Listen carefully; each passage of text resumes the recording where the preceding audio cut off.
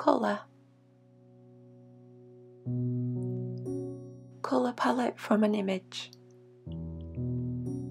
Tap the disc at the top right to open the colour palette. Tap the cross, reveals the colour options, and then you can choose New from Photo, which will open your gallery. And if you tap on one of the photos that you've got saved on your iPad, a new colour palette from the image will appear. Name the palette to make it easier to locate.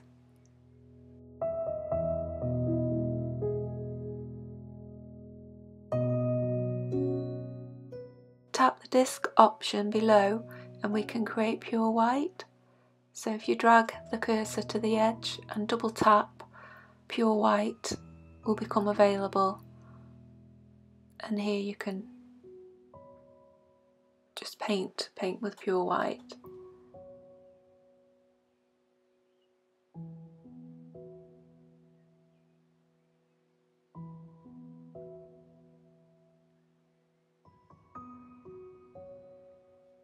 Obviously to pick other colours, just move the disc around and it will change colour. To create a new palette, go to the palettes section and here you can choose to create a new palette. You can add colours to your new palette. So you go back to the disc, here you can pick different colours that you'd like and then tap in your new palette to create a new colour palette.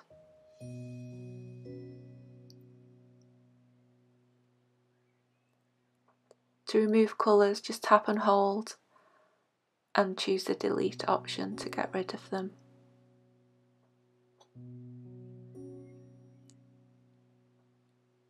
Tap Classic to choose the colour value.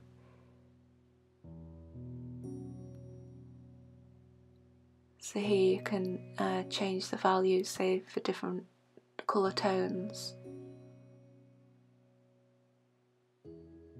So you could stay within a colour range. And again you can create a new palette in the same way. Just keep tapping into that new palette that you created previously. And then you can easily delete them, tap and hold and the delete option will appear. Colour harmonies explained. Complementary colours that are opposite each other on the colour wheel, for example red and green. Split complementary adds one other colour using the two colours adjacent to its complement. Analogues, colour schemes that use colours that are next to each other on the colour wheel. They usually match well and create serene designs. Analogue colour schemes are often found in nature and are considered harmonious. Triadic colour scheme uses colours that are evenly spaced around the colour wheel. Tetradic, 4 colours that are evenly spaced on the colour wheel. Tetradic colour schemes are bold and work best if you let one colour be dominant and use the others as accents. To access the colour harmonies, tap Harmonies and at the top left you'll see the options. And here you can play around. So here we've got complementary.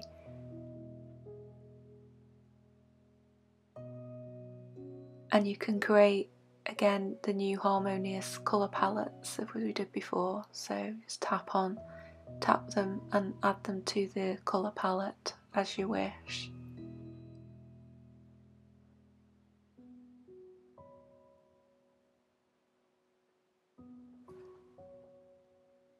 So here we've got split complementary colours, so we've got 3 in little sets of 3.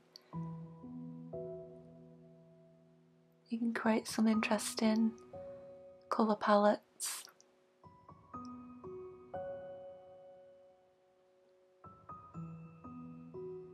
And then we've got the analogues, the triadic and tetradic.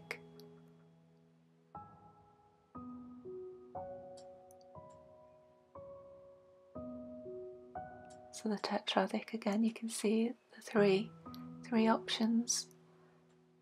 move around with the similar values, colour values.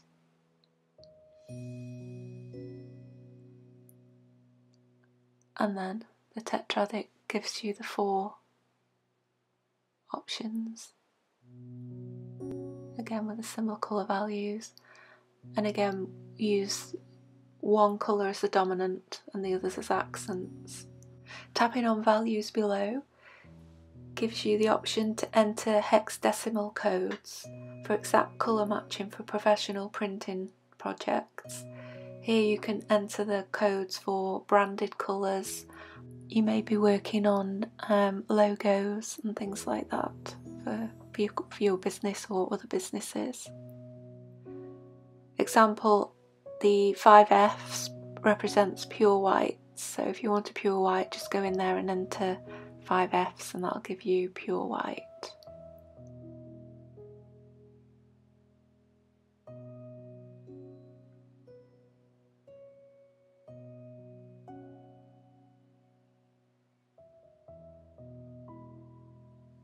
And then when you're done selecting your colours, you can just name a colour palette to keep yourself organised.